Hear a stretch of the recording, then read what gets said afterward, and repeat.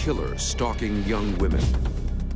Everybody knew he was out there. He was watching and had already picked out his next victim. There's a lot of panic in the area here. And police can't seem to track him down. There was a sense of urgency.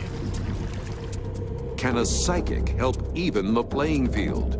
I could see him clearly, and I could walk up and tap him on the shoulder. It was that clear.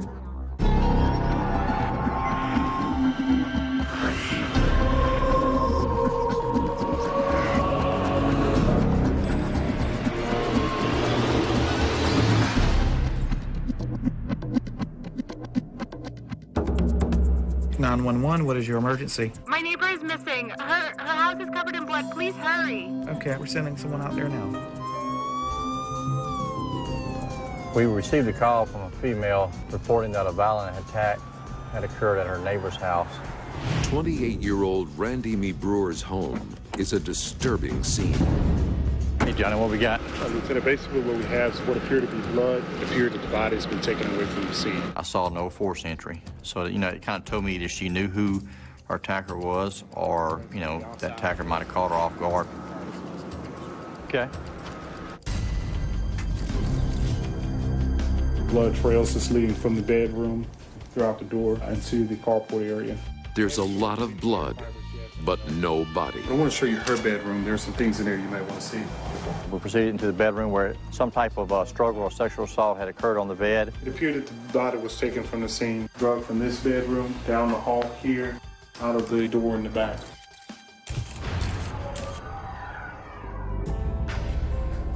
With such a large amount of blood at the scene, every second is critical if they are going to find Randy Me Brewer alive.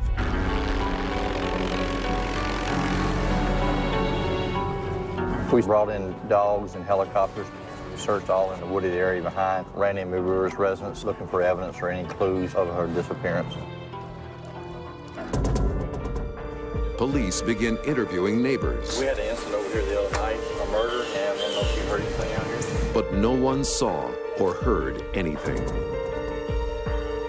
She was well liked. She's a very outgoing, happy person, and they could not tell us of any enemies that she had. Investigators begin their search for Me Brewer, or her killer, by questioning her family and friends.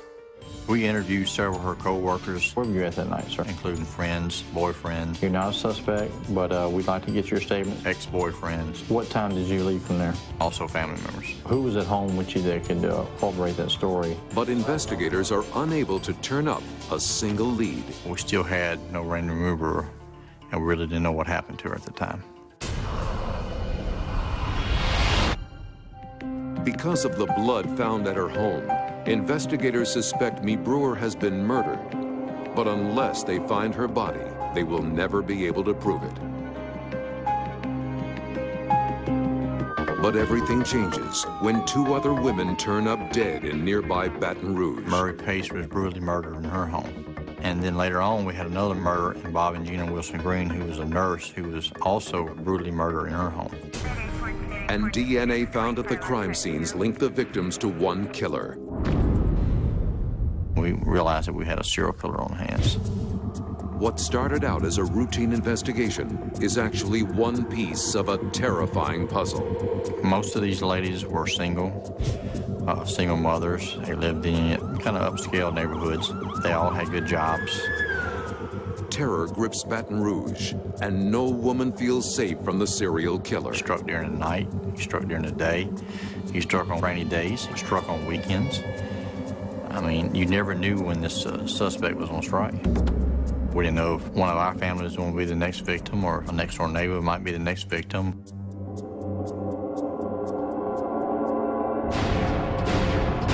While police search for a killer, the victims' families must deal with the loss. Ann Pace's daughter, Murray Pace, was one of the victims. This experience was so shocking because it was so outside anything that had been part of my life prior to the moment of Murray's death. And I felt desperate to know what had happened. Pace begins a personal quest for answers. I was able to contact Ann Williams, who was at that time teaching a forensics class. Pace hopes forensic consultant Ann Williams' forensic expertise can help find her daughter's killer. When I found out about these cases, I was naturally very interested, especially when I learned that they didn't really have a clue who was doing this. Initially, I was interested in what does this guy look like? Anything, any kind of information to help us catch him and stop the killings. So that might include what kind of work he does, what kind of vehicle he drives, what does he look like. And Ann Williams knows just the woman who can provide her with these answers. Psychic Jeannie Borgen. I had worked with Jeannie Borgen in the past on several murder cases and really grown to trust her opinion. Thank you. When I start on a case, I only ask 3 questions. I ask for their name as it is on their birth certificate because that's personal. It's Charlotte Murray Pace. Okay. And she went by Murray. Their birth date. June 28th, 1979. And if it's a missing person, where is the last place that the person was seen at? She was murdered in Baton Rouge, May 31st. All right, that's all I need right now. Okay. So, and then I generally go to that place, bring the victim in, and then I start tracking them. And I see through his eyes. I feel his feelings. She's seen him in the neighborhood. He's familiar to her. He wants to come in. His face. No. The psychic says she can see the serial killer's face. Can she?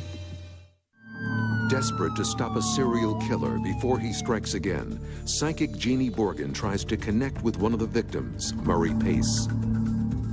since you have pictures here, I'm going to work on this picture because it seems to have more energy in it for some reason than the other two. The picture flashed, and I saw him standing across from Murray's house. There he was, right in front of me.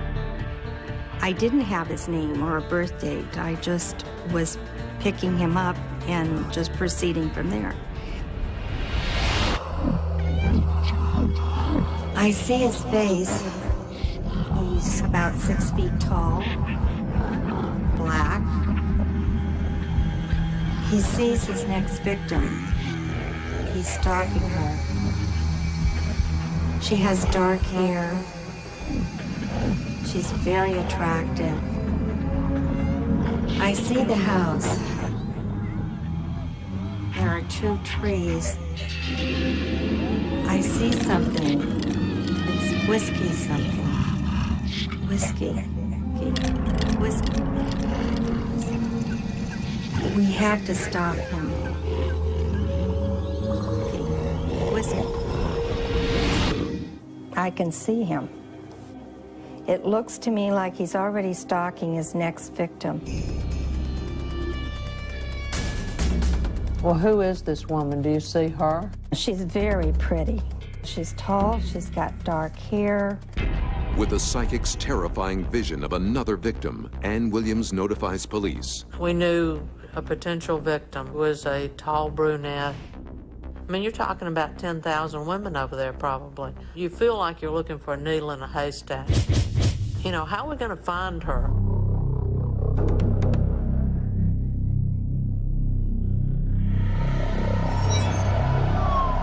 But before there is even time to look, the Baton Rouge serial killer strikes again.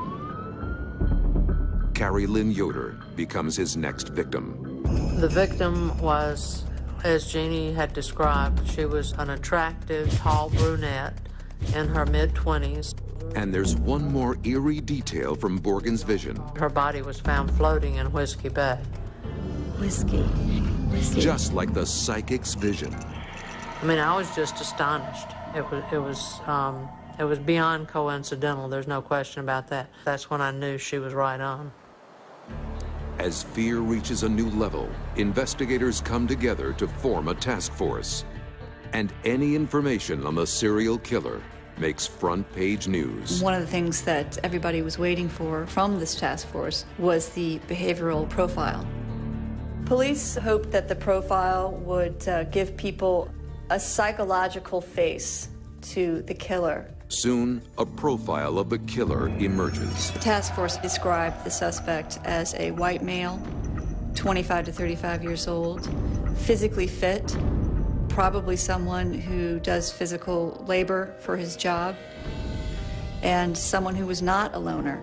But the psychic sees a different killer, a black man. There was never a doubt in my mind that I was seeing the right person, because I was actually looking at the victim and I could identify her also.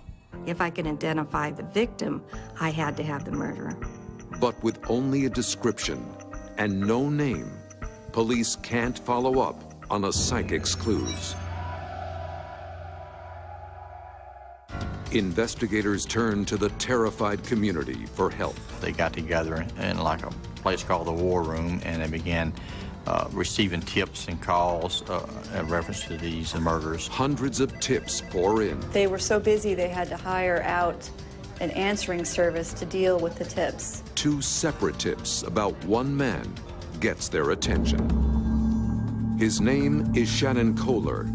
He's a match to the task force's profile, and when police bring him in, he refuses to cooperate. Is he trying to hide something? Investigators believe Shannon Kohler could be the Baton Rouge serial killer. To prove it, they'll need a DNA sample, but Kohler refuses to cooperate. So they filed some paperwork in the courts, and they forced him to submit to a DNA swab. The people of Baton Rouge hold their breath, waiting for the DNA results. But the results are a major blow. Mr. Kohler was dismissed after they tested his DNA next to the DNA found at the crime scenes. Kohler is not the Baton Rouge serial killer. The real killer is still out there. We felt like this individual was going to strike again with another wave of violence. With lives at stake, Ann Williams contacts police again to try to offer help. Lieutenant David McDavid. I don't know how you feel about this, but... She urges investigators to contact the psychic. Okay. And she's been describing the serial killer as a black man. I've never really dealt with psychics. You never know. If God gave this person this gift, they could be sending us to the right location to find her body. Willing to do anything, McDavid agrees to meet with psychic Jeannie Borgen. I'm David McDavid, Sac Police Department. You ready to go? Sure, thank you. McDavid takes Borgen to Whiskey Bay. This is where 2 of the bodies were found right here. If I go to a place, it comes in sharper and it's much more concentrated. Seems to be very comfortable with this place. Bodies in that were found over there in that area. Let me see. Everything radiates to energy. And energy tells you a lot. No. Wants to know victims. He watches, peeks windows. He knows them. Somebody saw him, witnessed their innocence. He moves in.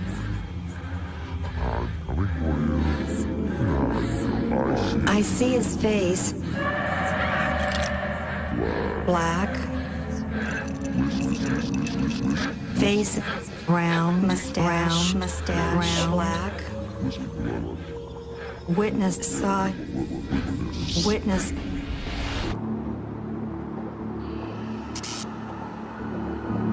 He's definitely not white, he's black.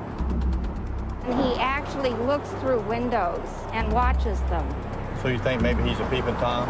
Oh, yeah. Does he have a history of peeping Tom, possibly, or stalking? Oh, he stalks, and he started peeping in windows when he was a child. Probably as young as, like 6 or 7, just real young. When I was down there, I felt that there is a witness. There may be more than one witness. You're going to have to hurry because he's going to strike again. With no time to waste, investigators split up in order to follow up on the psychic's leads. McDavid scours through arrest records looking for anyone with a history as a peeping Tom, while Ann Williams hits the streets looking for witnesses.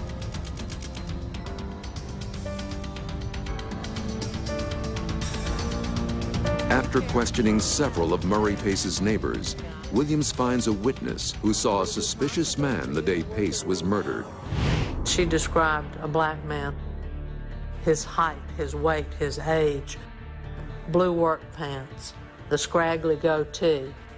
The fact that he was in the neighborhood staring and stalking Murray. I mean, I was just really flabbergasted. We'll start with the eyes and try to get a reasonable likeness of this guy. Williams takes the witness's description and develops a composite with the use of special face recognition software. You see any here? He's smaller. Oh yeah, that looks together. That looks a lot like him. Do detectives finally have the killer in their sights? Well, thanks so much. When Ann Williams sends Lieutenant McDavid the composite, he's astonished. He knows this man. When I looked at the sketch, almost immediately, it made me think of Derek Todd Lee. Derek Todd Lee was a peeping Tom. He had been arrested several times, dating back to 1992 in the Zachary area. Derek Todd Lee is a convicted peeping Tom, but that's a far cry from a serial killer. Could the psychic be wrong? In the search for a serial killer, Lieutenant McDavid matches a witness's composite to the face of a convicted peeping Tom, Derek Todd Lee. Derek Todd Lee had a very long rap sheet. We had dealt with him since 1992 in the Zachary area. But there's one more chilling detail. He committed a burglary across the street from the neighborhood where these two previous murders happened. Derek Todd Lee seems like the perfect suspect, but the task force is looking for a white man. Derek Todd Lee didn't match the profile the police were publicizing of the white male, but he definitely matched the description given by Jeannie Borgen. McDavid believes Lee could be the Baton Rouge serial killer, and he matches the psychic's description. He decides to move forward with his hunch. This one, with these two murders, we have a suspect, black male, 6 foot with a small goatee. Has been in this area stalking before since 1992. We began to put a timeline together as to where he was at each time of these murders. We observed that every time that one of these murders happened, that Derek Todd Lee was out of jail. With this information, McDavid is able to obtain a subpoena for Lee's DNA. Have this certified, please. We didn't want him to either run or refuse or have a big court battle to get his DNA. We wanted to go ahead and get it the right way and get it down to the crime lab. Thank you very much. You have a good day. We went to his house and confronted him with the DNA court order to get his DNA swab. Lee's DNA is taken to the crime lab. Will the psychic's vision prove to be right? When the results came back, we learned that Derek Todd Lee was the Baton Rouge serial killer. With the capture of Derek Todd Lee, the Baton Rouge serial killer's reign of terror is over. And now he was off the street, and that was probably one of the greatest days of my life. I was at a friend's house, and her husband called and said, "Look," and there on the television was a picture of the serial killer. They caught him. Derek Todd Lee was convicted of the brutal murder of Murray Pace, and he's awaiting execution. In addition to Murray Pace and Randy Me Brewer, Lee's DNA is linked to 5 other murders of young women. The body of Randy Me Brewer was never found. Jeannie identified early on the race of Derek Lee. I have no explanation for how she was able to do that, but she did. Without Jeannie's participation, I think we would have been chasing our tails. I wouldn't have known he was a black man. I certainly wouldn't have found the witnesses. Ann Williams really went the extra mile, and the Zachary Police Department did some really good police work. It was working together that really helped solve this case. I've never really dealt with psychics on a day-to-day basis. I mean, my feelings is if the good Lord gives you that power, I think that you should use it and assist law enforcement in every way.